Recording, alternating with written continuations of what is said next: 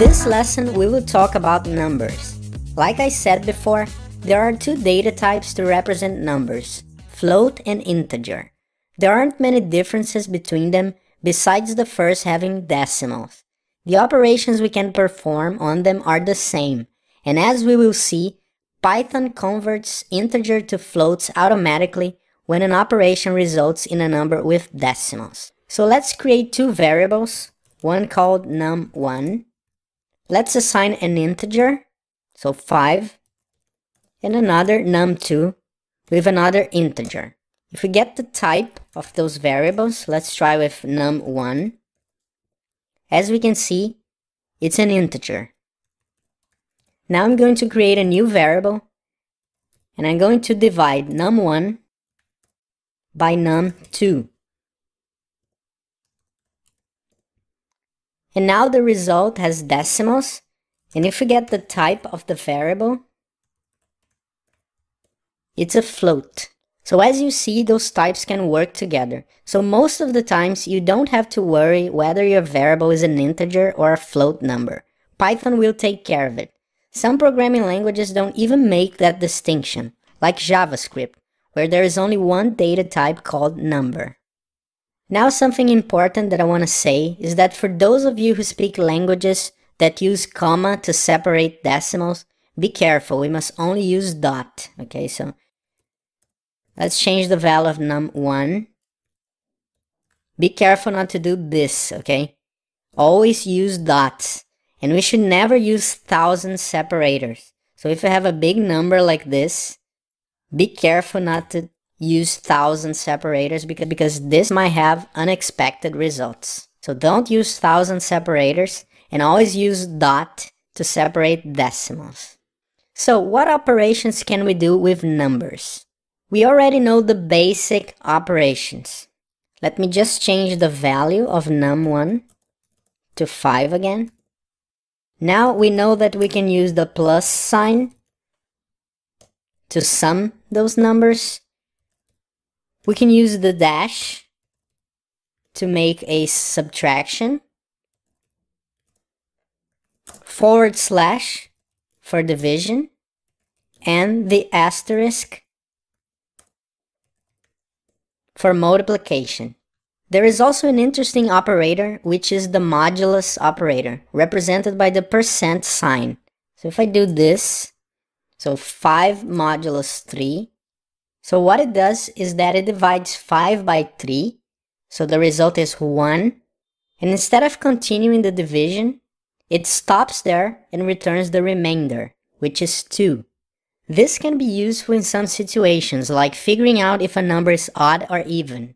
So if we get any even number and make modulus 2, it's always going to return 0 because there will be no remainder in the division.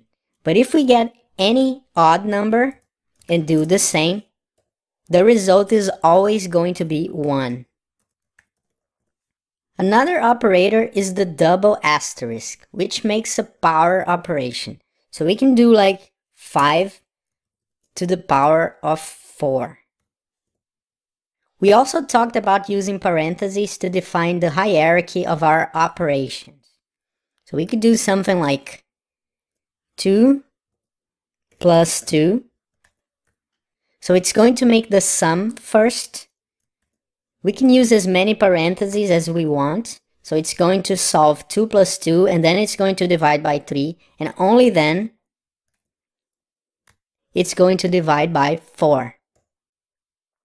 So those are the basic math operations we can do with numbers. There are also some built-in functions that can be applied to numbers, like the round function we used in our kilometer to miles converter. So we can use the round function to round any number with decimals. And if we pass only one argument, that is the number we want to round and nothing more, it's going to return an integer. But as we saw, we can also pass a second argument, which is the number of decimal places we want. So let's try it with 2 decimal places.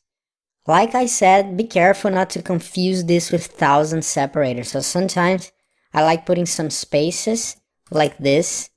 So now I know that this is a number with decimals, and this is the second argument, which is the number of decimal places I want.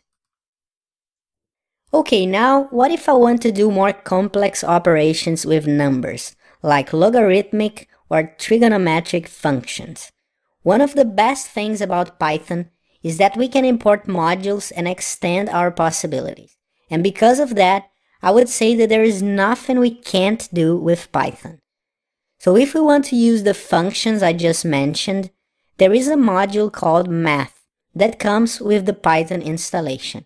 We can call it by writing import math.